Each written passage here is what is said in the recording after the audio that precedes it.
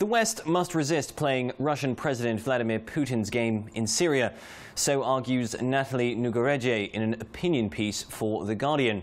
We'll take a look at that today, here on the Press Review.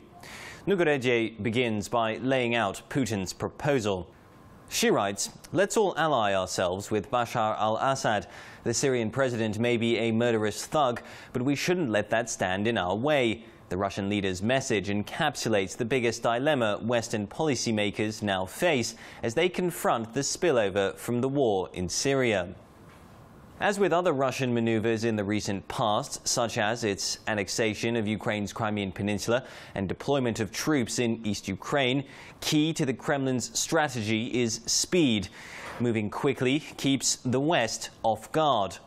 As Nougayrede tells us, Putin's priority is to cast Assad as the main bulwark against ISIS and to position Russia as the centerpiece of a new international strategy on Syria.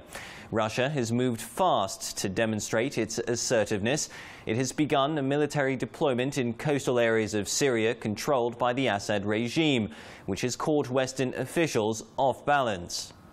The war in Syria has been raging since 2011 and has lost much of the attention it was once given by Western officials and in the media.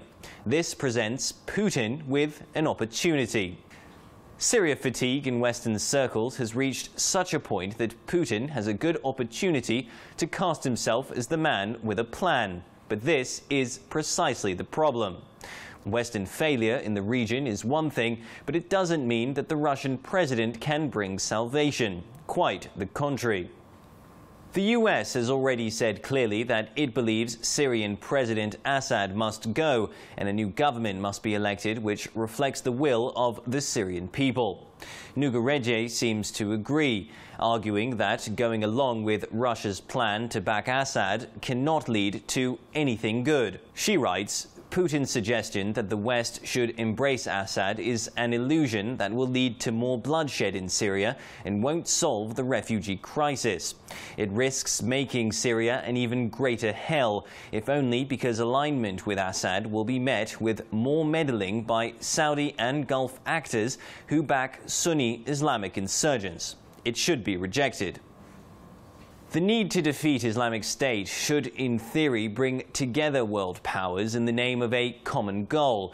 But with Russia stubbornly sticking to its support for Syrian President Assad, it seems the Middle Eastern state could become the next major flashpoint in the wider confrontation currently playing out between Moscow and the West, which began with the Kremlin's annexation of Ukraine's Crimean Peninsula last year. That's all we have time for today. Join us again tomorrow for another press review. In Kiev, this is Ukraine Today.